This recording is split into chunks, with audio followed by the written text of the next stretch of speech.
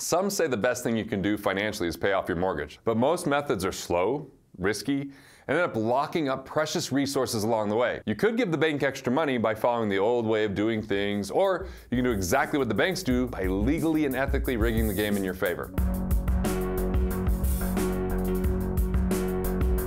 So, do you want to pay off your mortgage without destroying your quality of life? Is biweekly payments, extra payments, shortened terms, or cutting back on costs? Well, those are only going to create suffering and destroy wealth in the long run. So if you want freedom sooner than later, but don't want to take risks to get there, pay close attention. Look, banks have the largest buildings in pretty much every city. They have special rooms just for the loads of cash they have as well. I mean, that's pretty impressive, right? I just got a room for my cash. They don't have a product, just a service. The service of selling your money that they're currently renting for very, very cheap. Last night I was talking to my son. He's like, I don't get how banks make money.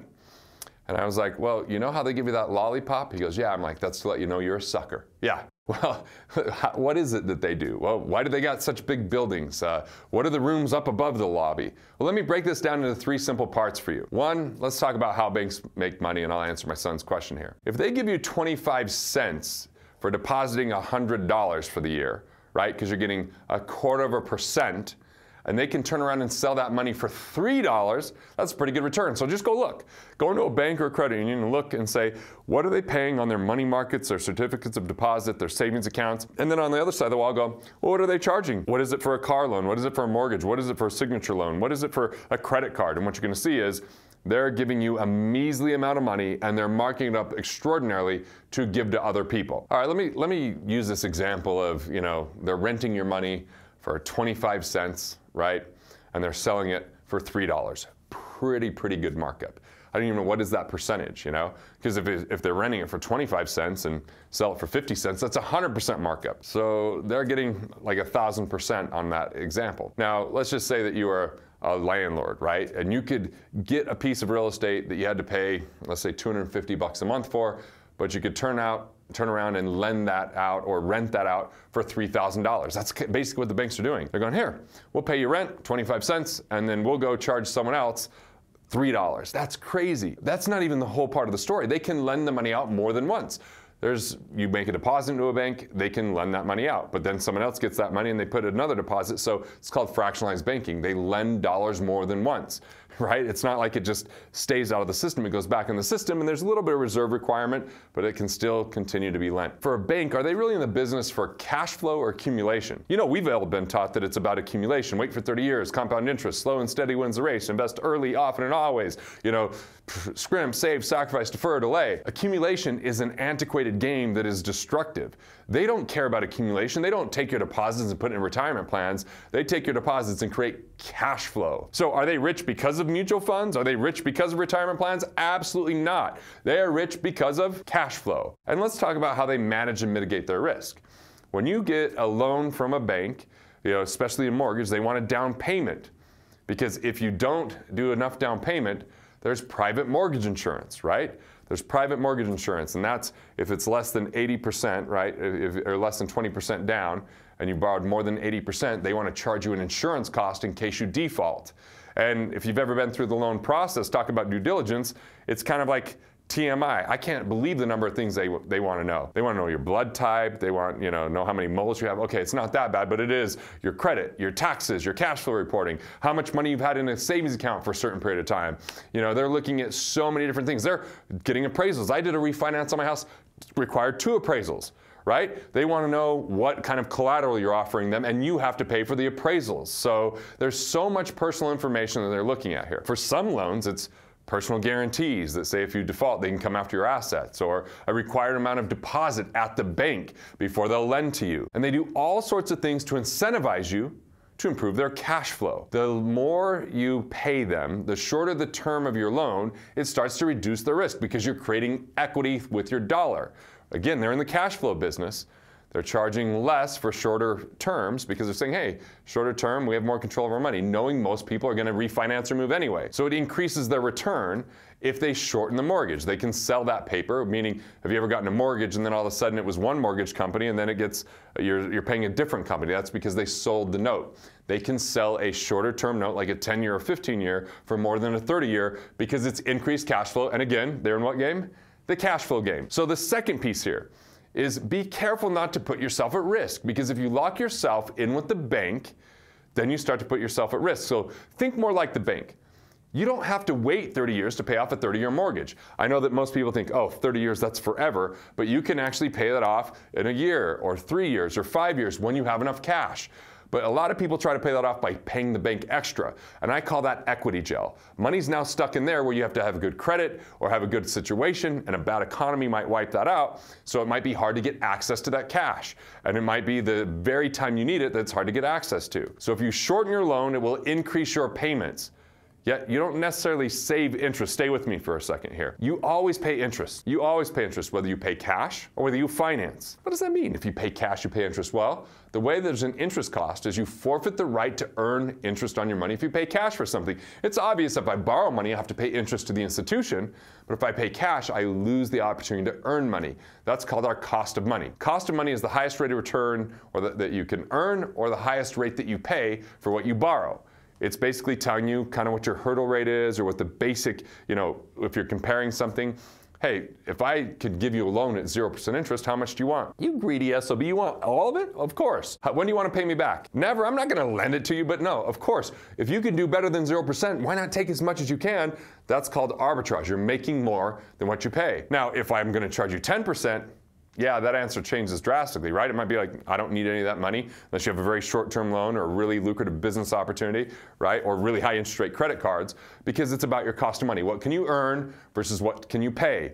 Now, if I can get a loan at 1% and I know I can earn 2%, very certainly, very high guarantee to that, I'm going to borrow the money. But if I need to borrow at 7% and I only feel really comfortable I can get 5%, maybe I'm better paying that off. But how you pay it off is key. So when you have higher interest rate loans, that's your cost of money. If you have a 23% credit card, your cost of money is every dollar you spend rather than paying that down is costing you 23%. And if you shorten your mortgage, which is a lower interest rate, you're taking money away from paying off that higher interest rate credit card. Be careful, because the difference between what you could have paid to the cards versus what goes to the higher payment on the mortgage is actually costing you money. Now, what happens when there's cash flow crunches, pandemics, recessions, job changes, losses? Keep control of your money. I'm gonna say that again. Keep control of your money. Don't put your home and cash at risk.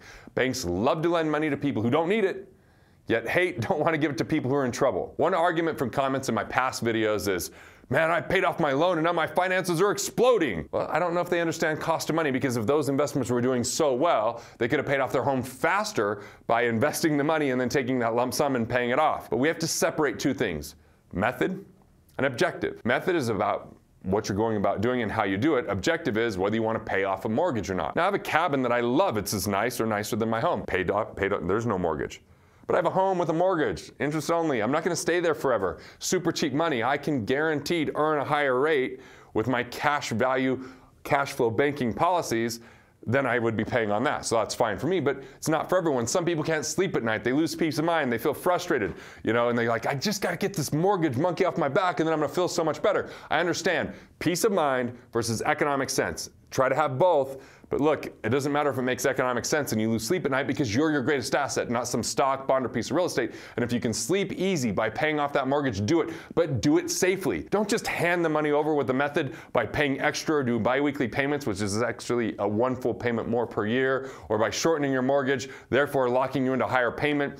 You got to be really careful to make sure that you keep control of your money, that you maximize your tax benefits, that you have security, and then you can pay that off when you have enough cash. Now, if you tell me, you know what, people aren't good, they're not disciplined, they're not going to save that money on the side. Well, guess what? If you're not disciplined and you're a train wreck, paying extra to that mortgage means you're more likely to lose the home. Because if you're a train wreck financially, when problems happen, you're not going to have liquidity, you're going to have debt. You're going to have all sorts of money on credit cards that are financing that higher house payment. Let's think about that for a minute.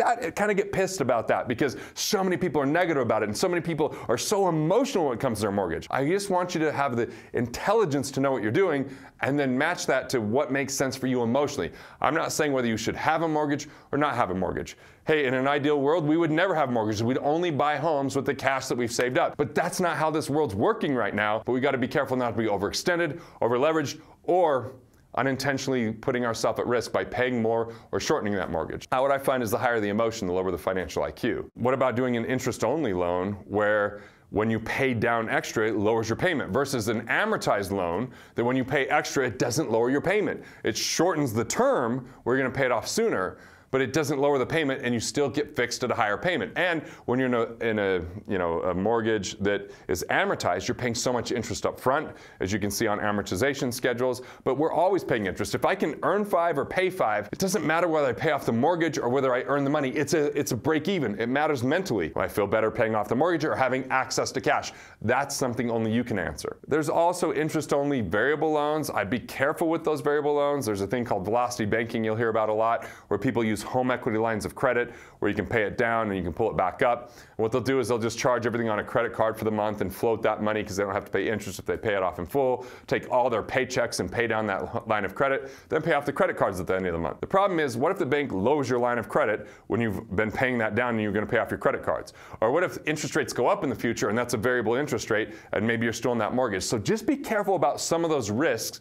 Even though I've done other videos and information on velocity banking to kind of help people out, that's something to really understand. Now, when you go shorter than 30 years, in an amortized loan, you're going to create equity jail by the extra money that you've paid, first and foremost, but also because that front-end loaded piece of the interest as well. What if you lowered your payment the minimum it could be and saved the difference? Will you always stay in the home? That's a question you really need to ask. What could the cash be doing instead? I'd rather see a loan paid down rather than invest in speculative things like the stock market, no doubt about that. But what if you had something on the side as far as cashflowbanking.com or something like that that gives you options that if there's a cash flow crunch, you can make your payment, you have a lower payment because you have a lengthened loan, you maximize some of your tax benefits, which shouldn't be the main reason you do it, but a consideration. I've mentioned bi-weekly a couple times. Let me just say, it's a tricky way to get you to pay more frequently. You pay every 2 weeks rather than pay once a month. But there's 52 weeks in a year. So if you're paying every other week, that's 26 payments. But if we divide 26 into 2, that's 13. That's an extra month's payment because you're paying more frequently. Sure, you'll shorten the loan,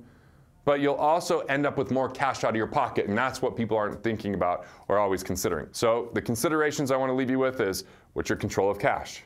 What kind of liquidity do you have? What can you earn on your money? What are your tax advantages? If you want to get into this deeper, you can go to wealthfactory.com/megakit. I've got a cash flow guide in there. I've got killing sacred cows. I've got what would billionaires do, and here's the deal. It's on me.